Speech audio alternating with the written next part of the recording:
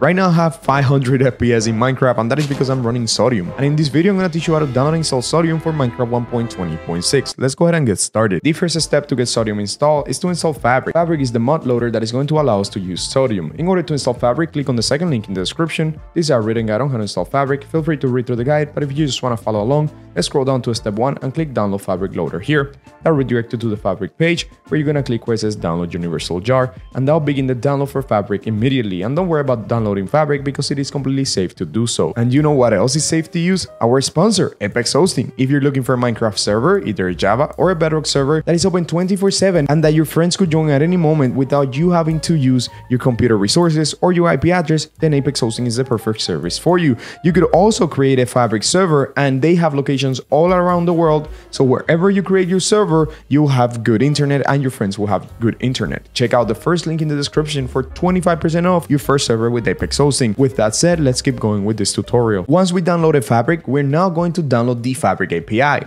The Fabric API is a mod that we're going to add to our installation of Fabric that is going to allow us to use a bunch of other mods, like for example, Sodium. So to download the Fabric API, click on the third link in the description, scroll down and click Download Fabric API here. Of course, feel free to read through our guide.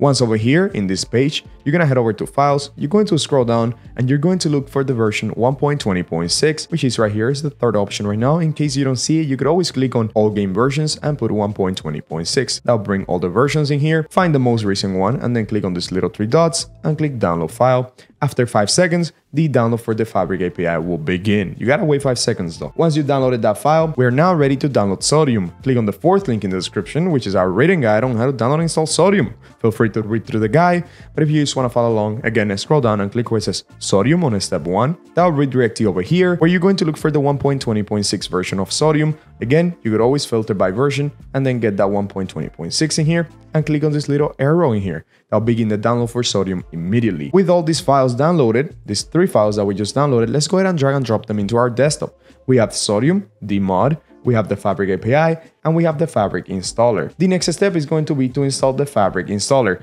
Now, keep in mind that for you to open the Fabric installer, you're going to need Java 21. And no, I'm not talking about Java as the Minecraft game. I'm talking about Java, the software that will allow you to open jar files.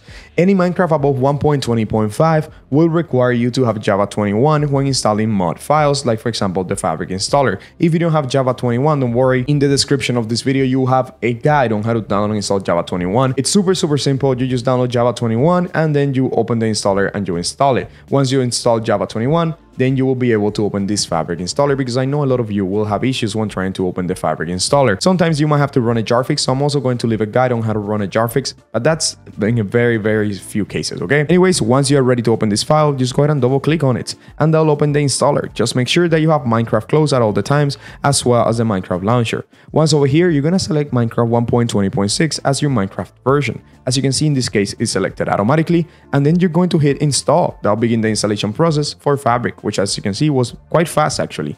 Click on OK and then close the installer, and you could delete the Fabric installer now. The next step is to launch our Minecraft launcher, so I'm gonna go ahead and open it. If you install Fabric properly, once the Minecraft launcher opens, you will see here selected automatically Fabric Loader 1.20.6. Now we have to add our mod, which is Sodium and the Fabric API. To do so, head over to installations and make sure that modded is selected. You should see Fabric Loader here once modded is selected. If you don't see Fabric here for whatever reason, just click on new installation, name this whatever you want, like for example Apex Hosting, which will give you 25% off if you use the first link in the description for a server, and then on version, just select Fabric. It should be one of the first options in here. As you can see, release Fabric Loader 1.20.6. Select that and then click create here on the bottom right, and that'll make an instance of Fabric for you. Anyways, once you have Fabric in here, click on this little folder that appears once you hover over it, and then that'll open a folder with a lot of files in it, but you're now looking for a specific folder called mods, M-O-D-S, and as you can see, my mods folder is right here. If you don't have this folder, and I'm gonna go ahead and actually delete mine, don't worry, you could always just create it by